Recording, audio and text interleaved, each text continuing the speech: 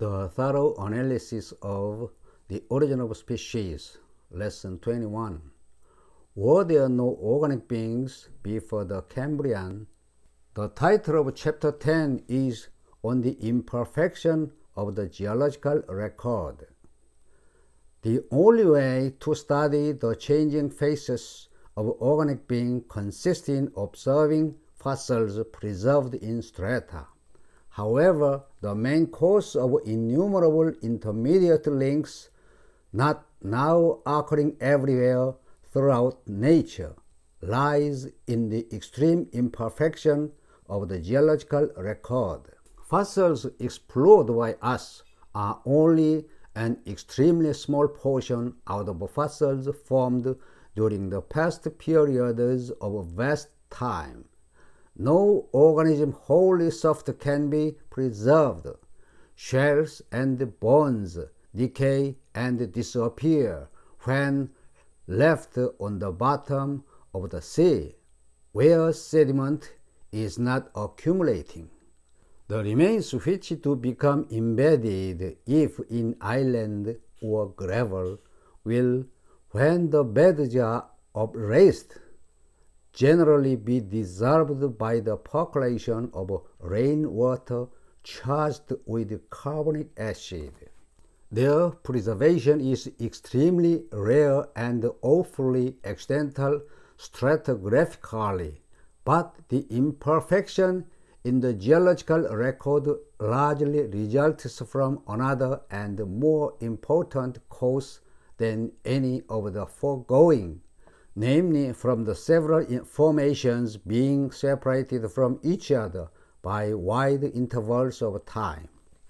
We may infer that during the periods which were blank and barren in a country, great piles of sediment charged with new and peculiar forms of life can elsewhere be accumulated. Also, the frequent and great changes in the mineralogical composition of consecutive formations generally implies great changes in the geography of the surrounding lands, whence the sediment was derived, and it is reasonable to infer that there was vast intervals of time elapsed between each formation. Consequently, the rich formation of fossils is confined to the place to meet the qualifications to embed and preserve the remains before they had time to decay during periods of subsidence. Still more, the beds which were then accumulated will generally have been destroyed by being upraised and brought within the limits of the coast action. During periods of elevation, the area of the land and of the adjoining shore parts of the sea will be increased, and new stations, where is favorable for the formation of new varieties and species, will be formed. But during such periods, there will generally be a blank in the geological record. On the other hand, during subsidence, the inhabited area and number of inhabitants will decrease, and consequently during subsidence there will be much extinction. So few new varieties or species will be formed. But it is during these very periods of subsidence that the deposits which are richest in fossils have been accumulated. If we confine our attention to any one formation, it becomes more difficult to understand why we do not therein find closely graduated varieties within allied species, which lived at its commencement and at its close. Although each formation may remark a very long lapse of year, each probably is short compared with the period requisite to change one species into another. When we see a species first appearing in the middle of any formation, it would be rash in the extreme to infer that it had not elsewhere previously existed. So again, when we find the species disappearing before the last layers have been deposited, it would be equally rash to suppose that it then become extinct. A certain paleontologist asserting that species are immutable simply because geology assured does not reveal any such finely graduated organic chains, occasionally regards variety as different species.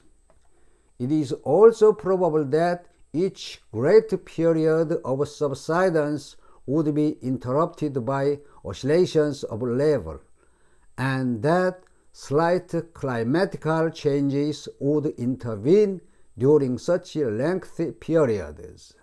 And in these cases, the inhabitants of the archipelago would migrate, and no closely consecutive record of their modifications could be preserved in any one formation.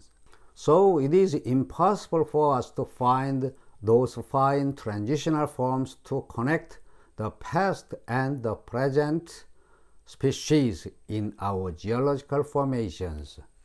The abrupt manner in which whole groups of species suddenly appear in certain formations has been urged by several paleontologists as a fatal objection to the belief in the transmutations. Also, the difficulty of assigning any good reason for the absence of vast files of strata rich in fossils beneath the Cambrian system is very great. The case at present must remain inexplicable.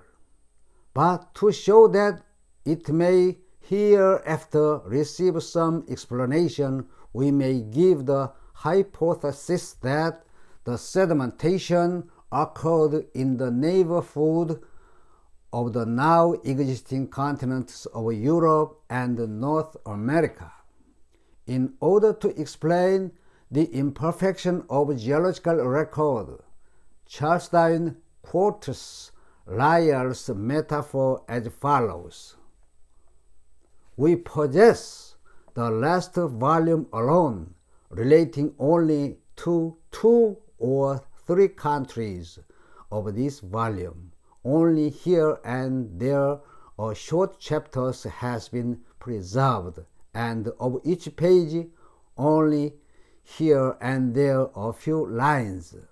Each word of the slowly changing language, more or less different in the successive chapters, may represent the forms of life which are entombed in our consecutive formations, and which falsely appear to us to have been abruptly introduced. On this view, the difficulties above discussed are greatly diminished or even disappear." Here I end. Subscribe button please. Shalom.